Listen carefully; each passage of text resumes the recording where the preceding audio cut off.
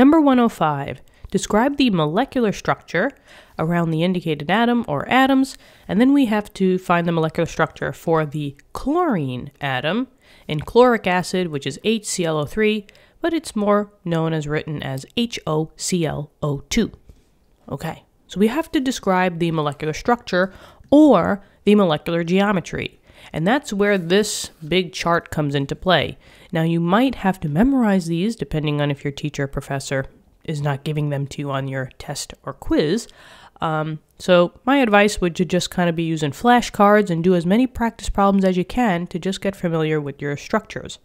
But if you want to figure out what type of geometry HClO3 has, the best thing to do is to just take a second and draw the Lewis structure. The Lewis structure is going to tell you a lot of information, and molecular geometry, molecular structure is one of them. Now, they do give us a little hint here as to how we're going to draw it. There's tons of videos on this channel just designated to drawing Lewis structures, and I go every step of the way there for you guys. So if you do need more help, you could always check them out. But this one will kind of be like a quick inversion. So you could pause the video and just see if your Lewis structure matches mine. Now, I'm going to follow this idea here. Well, we have a hydrogen bound to an oxygen, which is bound to a chlorine. So I have hydrogen all the way out, which is bound to an oxygen, which is bound to a chlorine. And then that chlorine, if I look over, it says O2. So that chlorine has to have 2 oxygens. So, you know, whether you want to put your oxygens like 1 and 2, doesn't really matter. I guess we'll do that, right? Or we could do 1 and 2. It doesn't matter to me. So for drawing your Lewis structures, you could draw them, you know, how you like them. So we'll draw it like that. Now we got to start adding the bonds. So we know that we have to have at least a single bond going on here. However, to get the octet on the oxygens, keep in mind that oxygen had 6 valence electrons. So it needs 1 electron to get the single bond. However, in order to get that octet, I do need to have 1 more bond for the oxygens that are just hanging on by a thread with the chlorine. Now, the reason being is that if we do this now, oxygen will use 2 of its electrons to get the double bond, and then there's 4 left over, because that's a total of 6 valence that oxygen had. And if we look back now the oxygen has a octet, 2, 4, 6, 8. So we'll do the same on this side. And this oxygen as well has the 4 electrons. And chlorine on the periodic table has 7 valence electrons. It's used 1, 2, 3, 4, 5.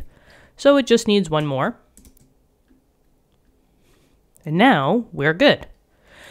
Just know that chlorine, being the center atom, can have an expanded octet. It is one of the elements that is allowed to have an expanded octet. And in this case, the chlorine has 2, 4, 6, 8, 10, 12 electrons, and that's totally fine. A max of 12. So now, here comes the chart. So they want us to find out what the molecular geometry for chlorine is. So we just have to take into consideration the number of total atoms and the lone pairs.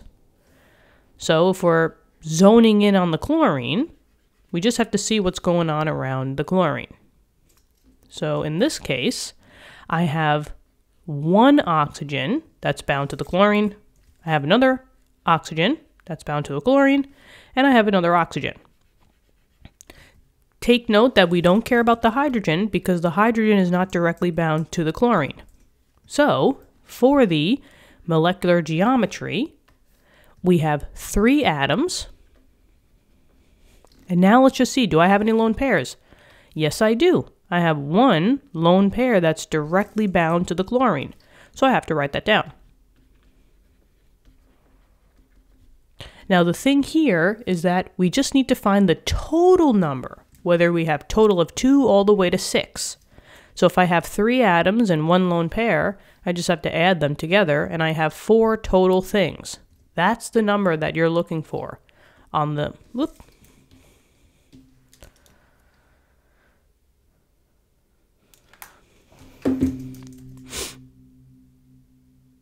That's the number that you're looking for on the side.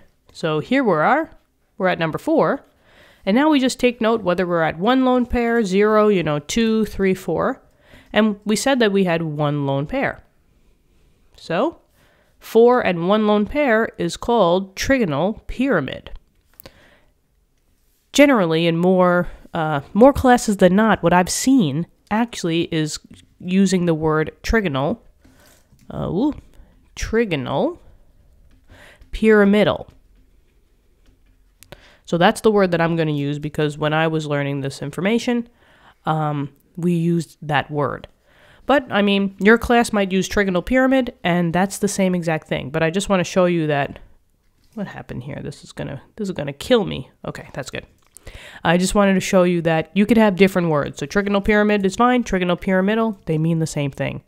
And just know that your bond angles between the 3 bonds are a little bit less than 109.5 because you have a lone pair. Once you start adding lone pairs, the bond angles are going to get a little shorter because you want to maximize the size around the lone pair.